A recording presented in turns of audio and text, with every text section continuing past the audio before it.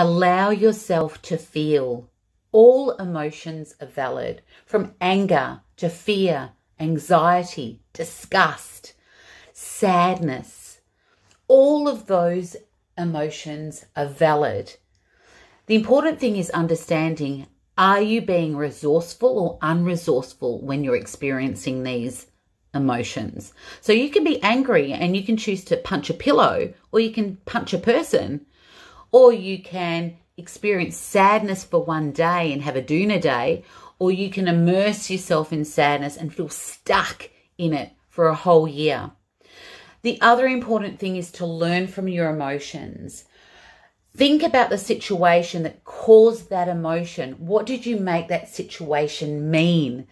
Are you fueling that emotion to actually experience positive change in your life?